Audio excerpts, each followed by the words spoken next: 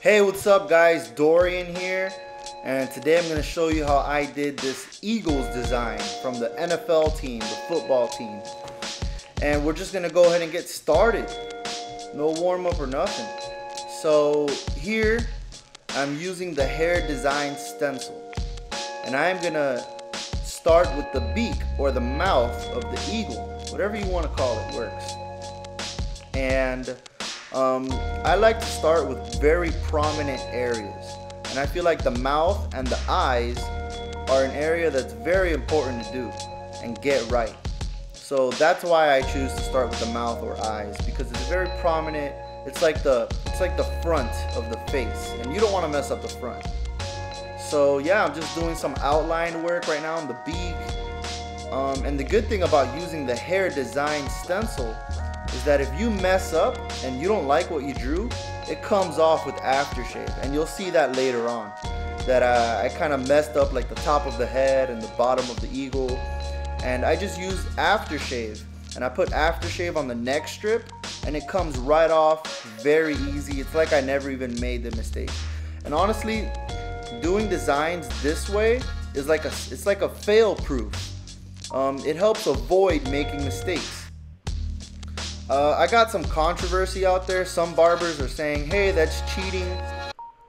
I freehand my designs, but their designs are not looking better than mine. And well, hey, I freehand the stencil, man. Whatever gets the job done. And right here, you can see that I didn't like what I drew, so I do erase it with aftershave. So this is a foolproof way to do designs. If you're not that good at just straight up freehanding designs, I'm not. This gets the job done. This does. It works. It just works, Bethesda. Okay? So I just finished most of the face. I did the eyes already. Now I get to do a little bit of like that neck and body. Not the entire body, but just the logo, you know, the rest of the logo. And this is gonna help make sure that I do even the outside right.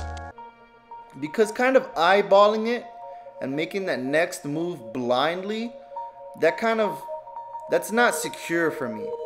So when I get to draw it with the stencil, I feel safer and more secure about my next move with the trimmer or the razor blade.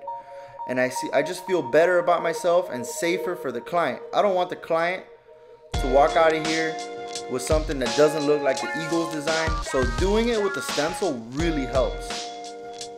And then I'm gonna do like a double shade right here at the back, and you'll see that later, where I just used the clipper zero and the razor blade to differentiate. I'm trying to say that word right. To differentiate a different shade of zero. And now I get to do the outline of the design, and I'll let you guys see that. I'll be right back.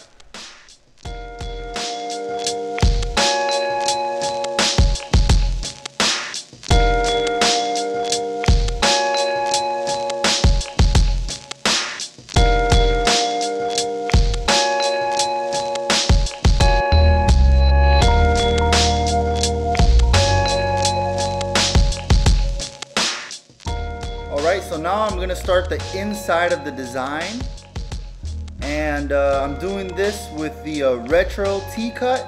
It's an alright trimmer. I got a review coming out on this trimmer. It's not my best or well recommended trimmer, but it gets the job done. It's alright. You guys will see the review sometime later. Just make sure you guys subscribe, and you guys will see the next video I got. So yeah, I'm gonna do the inside, and pretty much I'm just balding everywhere that I did not do the stencil. That's just the way that I chose to artistically approach this design. And now I'm just balding everything out on the inside. And if you're wondering, I prefer Andy's trimmers. I was just stuck using this one at the moment. And yeah, we're just gonna get everything down on the inside. I'm doing about a two-tone color for the back, like the back neck area of this. You guys will see it. This is the first tone that's going to be shaved, and the second tone will be back there. And yeah, pretty much I would just recommend that you guys take your time. Make sure you drew something that you like and you think would be okay first. And if you feel like you're not ready to approach with this design, then go back and draw it again. Just draw it all over again. Usually when I schedule these designs, they're my last haircut of the day, just so that I can take as much time as I feel appropriate with this client. Because I know that a design, it's very hard for me to calculate how much time I'll take exactly on a design. And if you're wondering, I charged $60 for this design. Everything included that you're about to see. $60. And it took me 90 minutes. I make more money cutting hair, but designs are eye candy and I enjoy those too. And now we're going to use shaving gel. I'm using Elegance.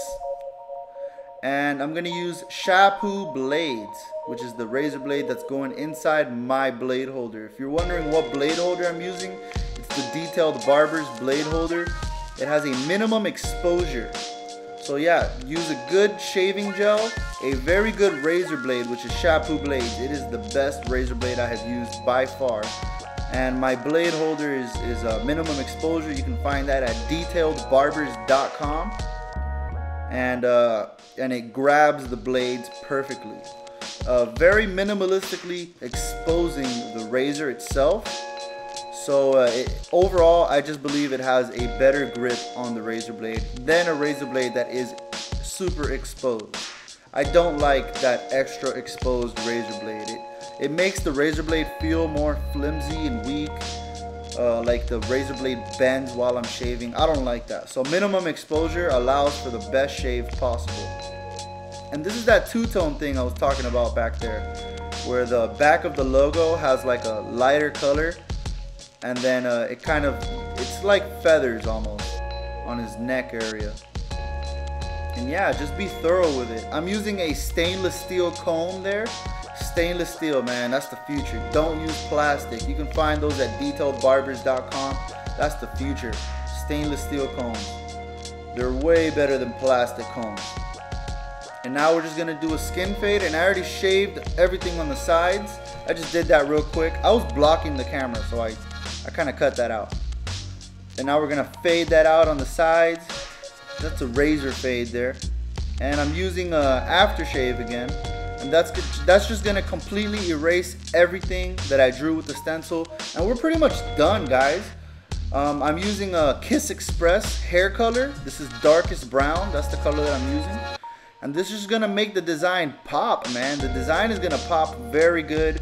Honestly, I think it's okay to overdo your designs a little bit with semi-permanent hair color. It's totally fine to overdo it, because designs, they're already a bold statement, man. If someone's getting a design, they don't care about what's on their head. They just want it to look good.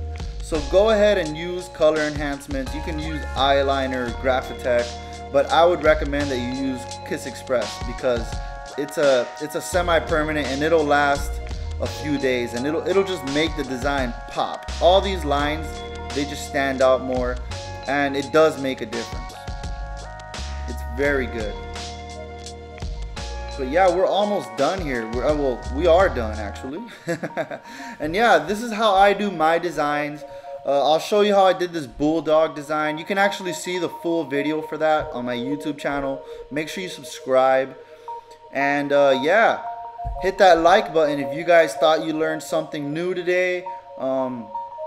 Honestly, I just want to show you guys the easiest way to doing designs.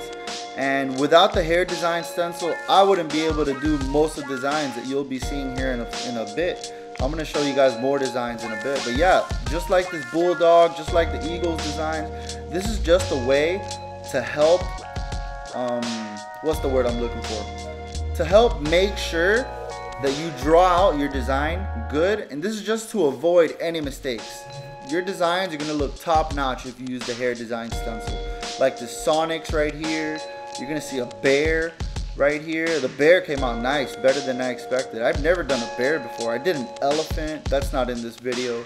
And yeah, if you guys have any questions, follow me on Instagram at Dorian the Barber. I'll put that link in the description. And if you have any questions, I'll respond on Instagram for sure. So yeah, man, hit that subscribe button, hit that bell for notifications. I got a few more videos coming out. This is just the beginning. So yeah, man, stay tuned and peace.